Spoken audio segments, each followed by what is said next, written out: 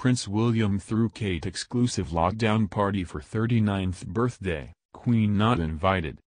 Kate, the Duchess of Cambridge, has had a lockdown birthday celebration planned by Prince William alongside their children Prince George, Princess Charlotte and Prince Louis at Anmer Hall in Norfolk. Kate Middleton has spent her 39th birthday at home after her family threw her a surprise tea party.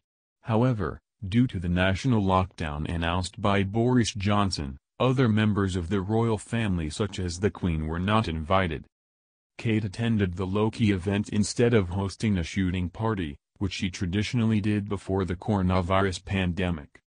The Cambridges opted for having a quiet tea party as the UK continues to follow lockdown restrictions following a surge in infections. According to Mirror.co.uk, Prince William organized the party while other members of the royal family who were not able to celebrate with them sent their wishes to the Duchess via social media. To mark Kate's special day, the official royal family account posted two photographs of the Duchess, one smiling during an engagement and the other with the Queen at the Chelsea Flower Show in 2019. The caption read, "Wishing the Duchess of Cambridge a very happy birthday today."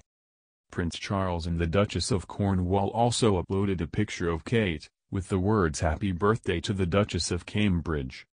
Royal fans also paid tribute to the Duchess, who thanked the messages with a heartfelt tweet. The tweet read, "Thank you for your kind wishes on the Duchess' birthday. Birthdays have been very different in recent months, and our thoughts continue to be with all those working on the front line at this hugely challenging time." The Duchess reaped praise from royal fans who labeled her the children's princess, drawing comparisons with her late mother-in-law Princess Diana, who was dubbed the People's Princess. One royal fan tweeted, "Happy birthday to the children's princess."